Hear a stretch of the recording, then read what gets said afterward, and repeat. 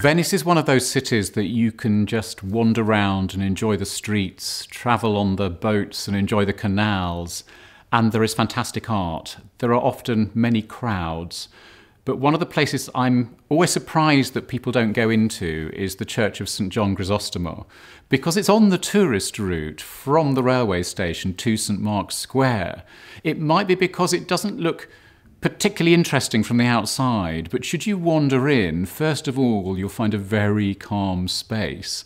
The church was designed by one of the great Renaissance architects of Venice, a man called Mauro Coduzzi, in very simple style, so it might not look like much, but it's very calm. And then there are two glorious paintings. On your right as you go in, a painting by Giovanni Bellini, which shows three saints. It's a rather unusual format. On the left, you have St. Christopher. His name means the bearer of Christ. He was a ferryman across a river and he carried Christ on his shoulders.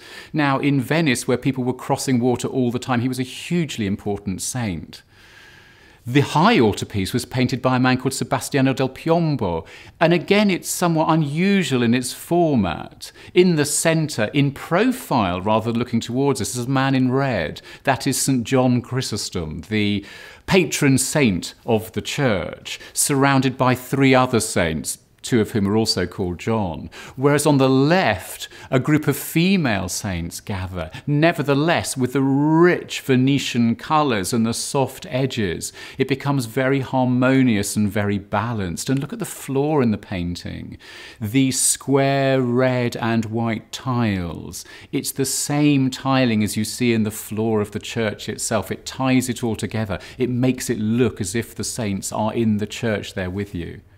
I'm Richard Stemp, and this is London Art Studies.